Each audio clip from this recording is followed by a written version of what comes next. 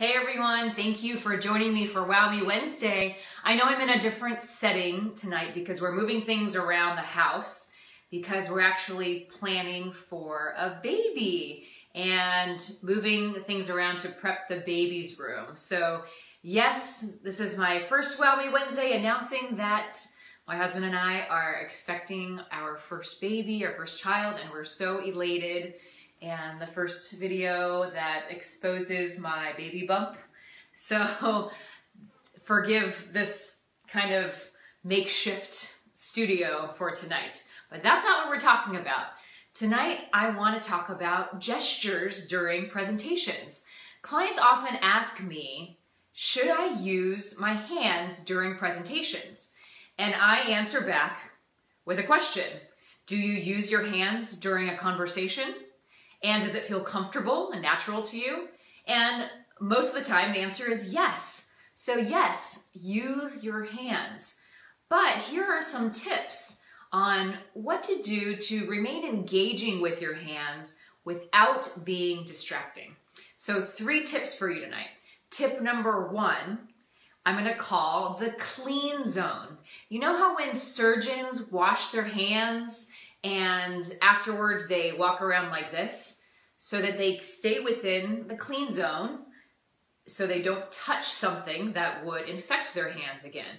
So think about your clean zone as this range. I oftentimes, when I present, I often stay within this range around my waist and move around like this. I could talk like this, or if I'm comparing 2 different things, from here to here, that sort of thing. So you're still within this range without being too big and wild and flailing.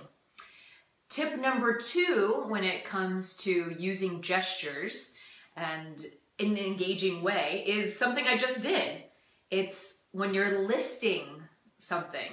So think of it as a count up, because I normally do 1, 2, and 3, my different tips. So tip number 2, like this, is to be able to count on your fingers to point out your different points, your different tips to help your audience stay on track.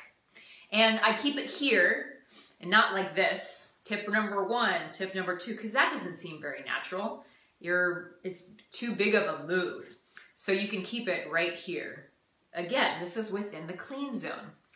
Tip number 3 for a gesture, a safe gesture that you can use during presentations, is the aha, I like to call it.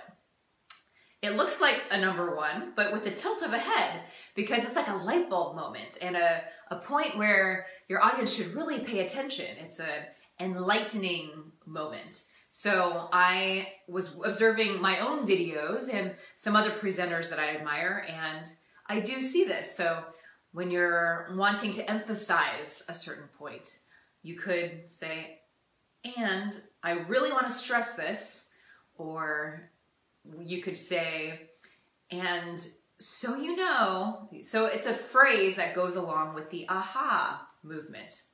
So I hope those are helpful for you for your next presentation and how to use your gestures to be engaging and very conversational with your audience members. For my next Wow Me Wednesday, I'll show you some gestures that are safe to use for when you're on camera that I would use when I was a TV news reporter. So thanks again for watching, and I'll see you next time.